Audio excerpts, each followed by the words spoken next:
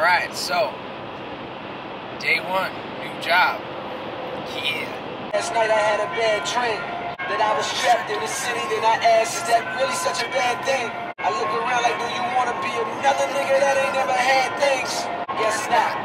Last night we put up on a nigga at the light like, nice watch, run it, hands in the air, now hands in the air, run it. Alright, first lunch break. Somebody had to bring their Dodge out, bring their Challenger over. It looks awesome. I believe that's Mr. Cito that I work for now. He just sold a Dodge Viper. Sold it to his gardener. That should tell you how much money he makes. His gardener is able to afford a Dodge Viper secondhand, but still quite expensive.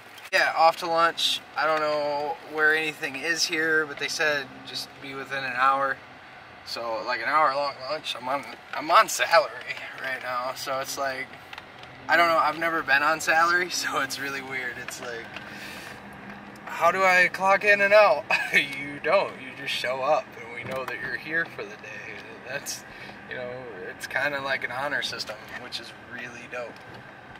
At the Circle K, gas is only $2 a gallon. Oh my god, gas right now is only $2 a gallon? Second day, when I get here, tomorrow, 9 a.m., a little before. Gonna go over some things, and then I'm gonna take my first demo out. All the way to Mississippi. Yep.